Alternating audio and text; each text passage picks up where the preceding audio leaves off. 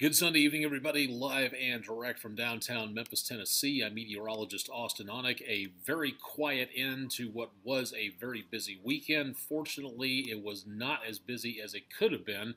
Fortunately, again, we did not see the full potential of the severe weather from yesterday really live up to that potential, so we did not have too much of anything to worry about. We did have some tornadic weather out there, some damage back over into northeastern areas of Mississippi, but it was much more limited than what it could have been out there. But thanks to everybody for, again, paying attention to the weather and keeping track of everything that was going on out there. A couple of tornado warnings yesterday, but that was about it. Back to sunshine today.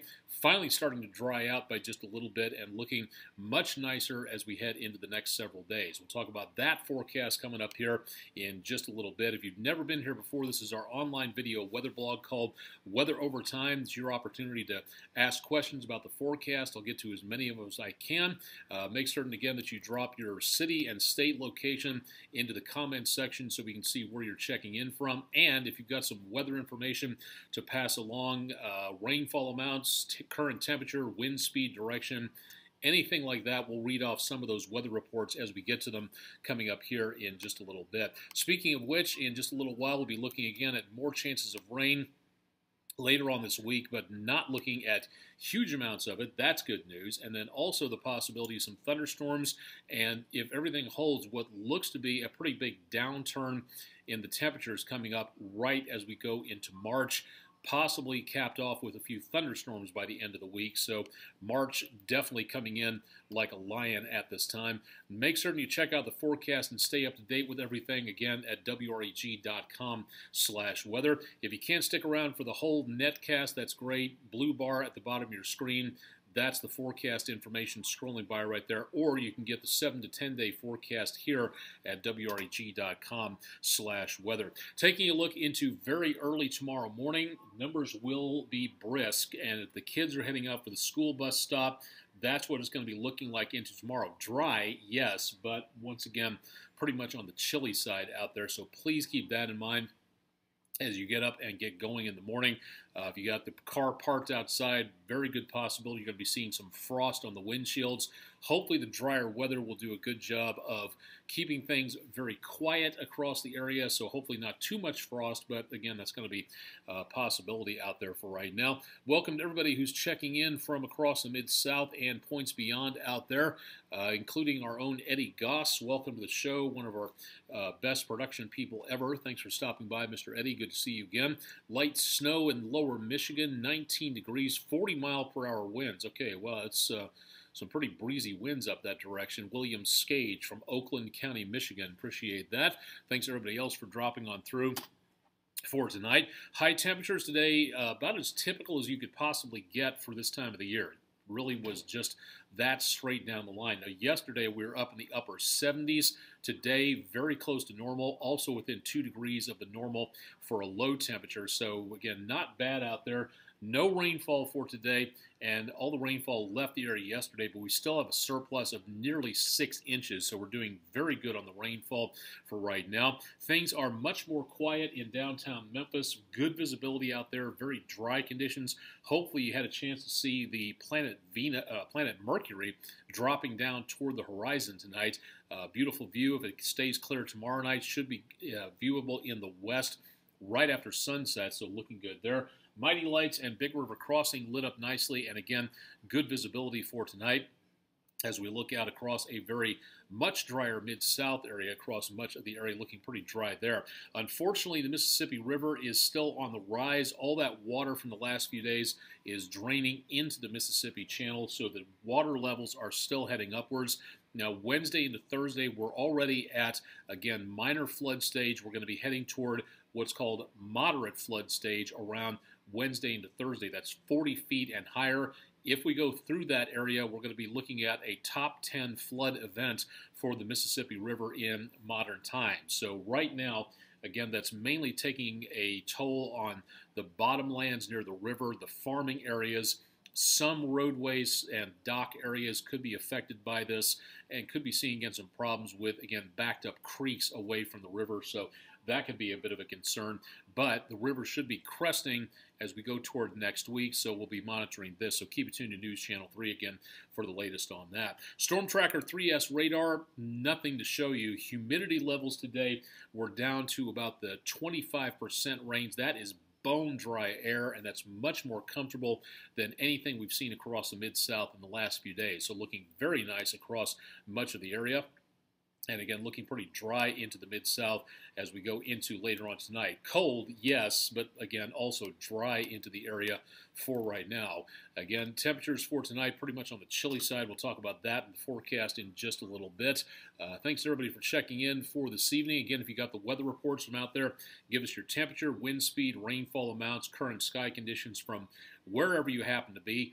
Across the area on WeatherNet 3 live real-time weather showing the coldest temperatures in the Mid-South just past 8 o'clock tonight in the mid to upper 30s to the lower 40s. Winds very breezy overnight, 40 miles per hour or so. And again, we're looking at winds nearly calm across the Mid-South, so not much of a wind chill to talk about right now, which is definitely good news on that. Now going into the next couple of days, decently dry. We're not seeing much of any problems out there with anything really immediate at this point in time. Now, usually I have like the maps behind me to give you an idea as to what's going on. The computer models that run those, sometimes they get some wobbles in them so that the graphics that we have, the temperatures, we try to give you an idea as to time things out. Well, we're not going to feature that map tonight because some of the computer models that we've been using, some of the data might have been corrupted because the numbers were just all over the place, and it would take too long to correct all of that information by hand. So we're just going to skip ahead to the 7-day forecast and give you a general idea as to what's going on throughout the rest of the next several days. So again, we'll have updates on the forecast tonight at 10, and of course coming up on News Channel 3 on Daybreak with Todd Demers. So stay tuned for that forecast update coming up tomorrow morning. So for tomorrow, after lows tonight in the lower 30s, we should be just above normal tomorrow in the mid to upper 50s. Very comfortable, very dry, little on the cool side, but not bad. And again, a few clouds out there by the time the kids head home from school, but otherwise not too bad for right now. Mostly sunny to partly cloudy, mild on Tuesday, above normal in the lower 60s. Very nice there. Now by Wednesday, most of the day should be dry. If everything holds, the best chance of showers will be coming up as we get into the evening hours of Wednesday, and we're not looking at all that much, about a 20% coverage chance there at best.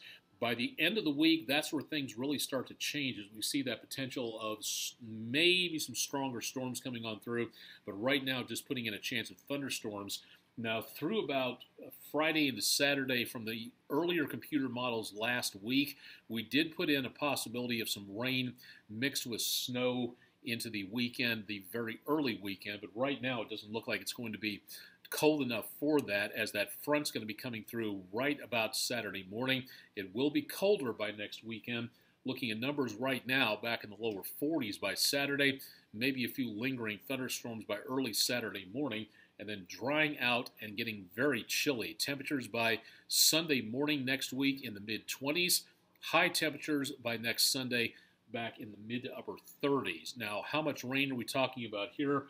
Technically not much, but any amount of rainfall falling on that saturated soil is just going to run its way back down through the creeks and streams toward the Mississippi River, which means we could see some changes in that forecast level that I just showed you into the next couple of days. If you'd like to keep up to date on that, we have websites available for river level information. All you have to do is stick around for more on that on our website. Again, it's at WREG.com/weather.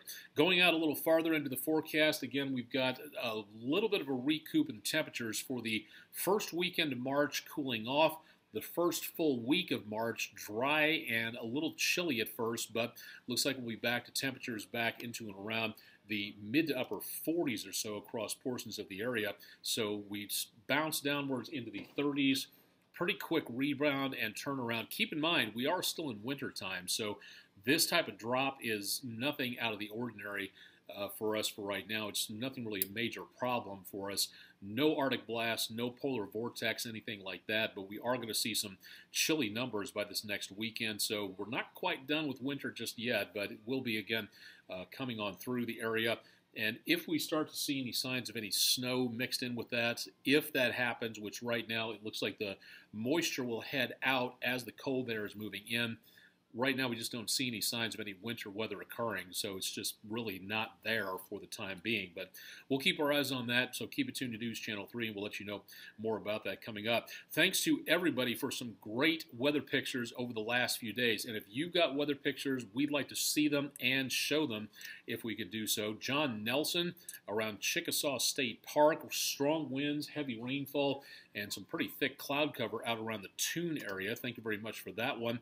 From a couple of weeks ago, Facebook doing a good job of sending out these pictures, very strange time frames out there. So apologies to Michelle Jackson for not getting this picture out. A beautiful sunrise at Canada Road and 64. Peggy Harrison, Mosquito Bend Farms from Michigan City, Mississippi, right back up close to the Tennessee state line. Half a foot of rainfall in the last few days, and that was shot just a couple of days ago, so some pretty soggy conditions there. Nancy Alice Powell from Lenore City, Tennessee, some of the flooding making its way over the culverts and the ditches in those areas. From Twitter, James R. Gullidge, thank you very much for a downpour from around the area of Humboldt on Saturday night, one of the last downpours to move on through. Looking for some brighter colors out there, Tamara Theobald, nice view of a little bit of some flowers out there, a nice dandelion in the gray of some very stormy conditions on Saturday. B. Nossel, hope I'm saying that relatively correctly. Again, the cloud cover around the area of Sunset yesterday. Thank you very much for that one. And last but not least, our own Alex Coleman, news anchor here at News Channel 3. Nice view of blue skies and sunshine in what I believe is Greenbelt Park along the Mississippi River area. So a very nice view from downtown and Mud Island today. Thank you very much, Mr. Coleman, for that one. Again, if you got weather pictures, please send them along to me. You can tweet them to me at @Aonic_WREG3. And, of course, I'll be on Instagram and a whole bunch of other places out there as well. So thanks to everybody for sending those along. Really do appreciate the efforts on that. And, again, welcome to everybody who's just tuning in. A little colder on Mars. If you'd like to keep up to date with the Curiosity rover, plus the new InSight lander that dropped down there just a couple of weeks ago, has another weather station, and while it monitors for Mars quakes, it actually is taking a look at weather on Mars on a different side of the planet. So we're starting to get more weather information coming in from the fourth rock from the sun. Exometeorology is what that is called, weather on other planets. And if you'd like to access this information, great place to go to, mars.nasa.gov, for more information about weather from Gale Crater on Mars. And again, from the Curiosity rover, we'll bring you more from InSight coming up a little bit later on. New episode of Your Environment will be dropping later on this evening. If you'd like to see more about what you can do to help out the world's oceans from here in the Mid-South area or wherever you happen to be, there's a lot you and I can do as citizens to let our governments know what needs to be done to protect this water out there that helps to stabilize our temperatures and that is unfortunately getting more and more polluted by the day. And with less fish in it, we could be messing around with the possibility of problems with the food chain. So something to think about here. Drop by our website, WREG.com/weather/environment. That'll be posting later on into the next couple of days. New meetings coming up in the near future, starting again over the next couple of days, including